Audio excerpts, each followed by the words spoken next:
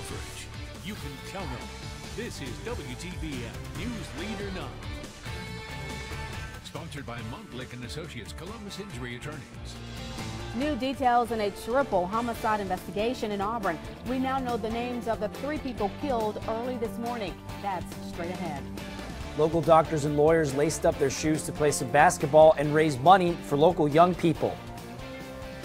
And it was a warm Saturday across the Chattahoochee Valley with a warm and quiet weather. Stick with us for the rest of the weekend. The forecast is just ahead. Good evening, everyone. Thanks so much for joining us tonight. I'm Rosalind Giles. We begin with breaking news out of Auburn tonight. The names of 3 people shot and killed early this morning have been released. Our Rosanna Smith also reports an arrest has been made in the case.